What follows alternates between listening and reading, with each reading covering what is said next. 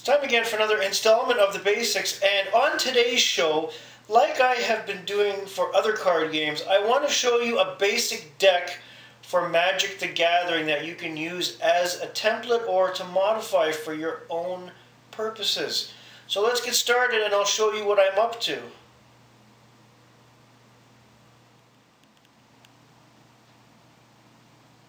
Now, normally when you're building a deck for Magic the Gathering, you want to use quads. And I've showed you this on a previous episode. A quad is a group of 4 cards all the same, and most tournament winning or even fun Magic the Gathering decks are made with quads. Now, you don't have to use all quads if you don't want to. It's just something that everyone got into doing almost right from the start. That being said, I have put together a simple black deck in Magic the Gathering that not only relies on quads but triples and some doubles as well, because they've come in handy. And this is a black deck that I've kept intact over the years, maybe switching out the odd quad or triple here and there.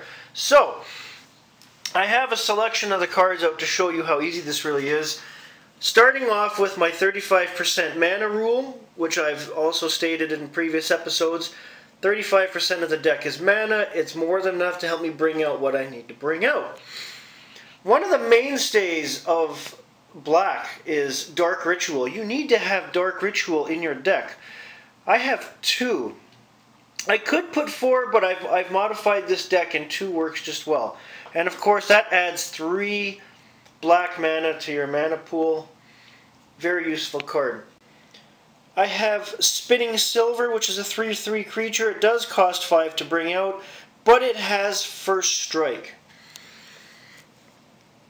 Skate Zombies, 2/2 creature. They cost 3 to bring out. It's a good mainstay creature. Bog Glider costs 3 to bring out. It's a 1/1 creature, but it also has flying. Necro Savant costs 6 to bring out, but it is a 5/5. You can sacrifice a creature to put Necro Savant in play. Very useful. Soul Strings, sorcery, costs X1 to bring out. Return 2 target creature cards from your graveyard to your hand unless any player pays X. Your opponent's probably not going to want to pay a lot to bring them out, so this kind of helps you. Mind Warp costs X3, possibly 4 to bring out. Look at target player's hand and choose X cards. That player then discards those cards. If the player does not have enough cards in hand, his or her entire hand is discarded. So basically the X in the cost means depending on the amount of cards that you want to discard from your opponent.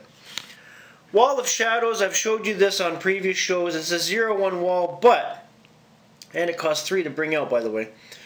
Damage dealt to Wall of Shadows by creatures it blocks is reduced to 0. Wall of Shadows cannot be the target of spells or effects that can target only walls. Very useful wall.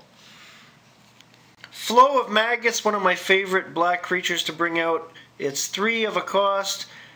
It does have a cumulative upkeep of 1, but it cannot be blocked by non-wall creatures. It's a 2/2. Very useful. Now, I've also put some very interesting artifacts in this deck. Lotus Petal.